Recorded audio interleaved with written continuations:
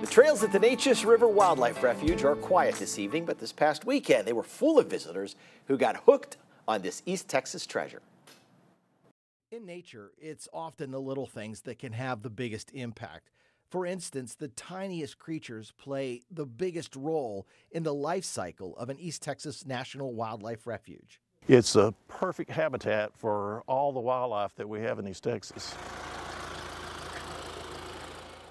We're riding a trailer tractor down a path taking us more than a mile into the Neches River Wildlife Refuge.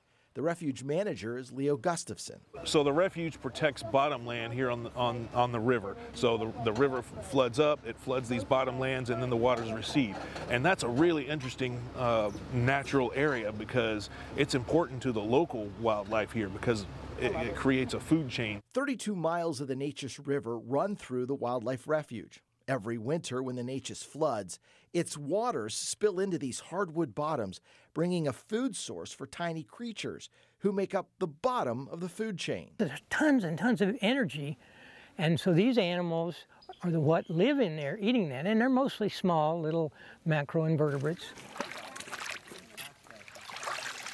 There you go, that's a good one. All right. The start of the food chain is part of the annual field day at the refuge.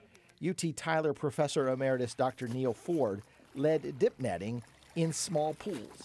This is the fun part, right? And then we're going to put it in here and see what we've got.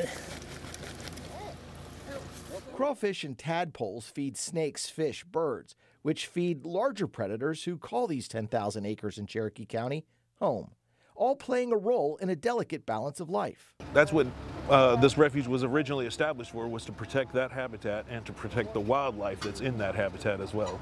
That habitat includes plants. That's why the Texas Conservation Alliance brought pollinators to be planted. Cheryl Davis and her twins Solon and Sagan planted Greg's Mist, a colorful nectar source for bees and butterflies. I can't think of a better way to spend Saturday morning. It was one day designed to raise awareness of how small things play a huge role in the balance of life and how small connections made here can lead to a bigger investment. Education is one thing, awareness, conservation.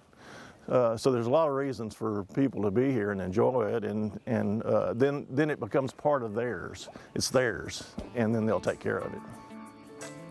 The Neches River Wildlife Refuge is open every day from sunrise to sunset, and it's free to hike 20 miles of trails. Just remember, water, sunscreen, and of course here in East Texas, mosquito repellent. They're not too bad.